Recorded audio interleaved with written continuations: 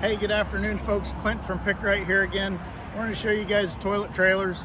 Started building them about 4 years ago. Had some local customers that had some older units that they liked a lot of their features, but wanted to make some changes, and we built some units and been doing real well with them. So this particular trailer is a 14-place trailer.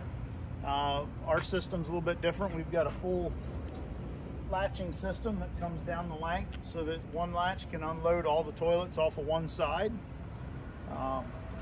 26-inch loading height, so nice and low and easy to get toilets up on.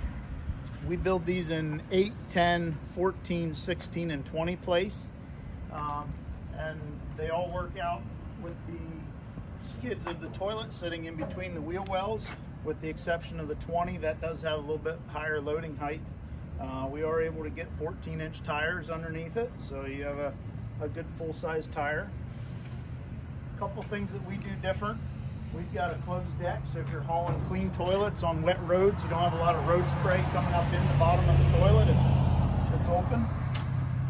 We also have a center rail here that flips over, so you can haul any combination of standard units or ADAs. You just pull the pins and flip the center rail over in any combination.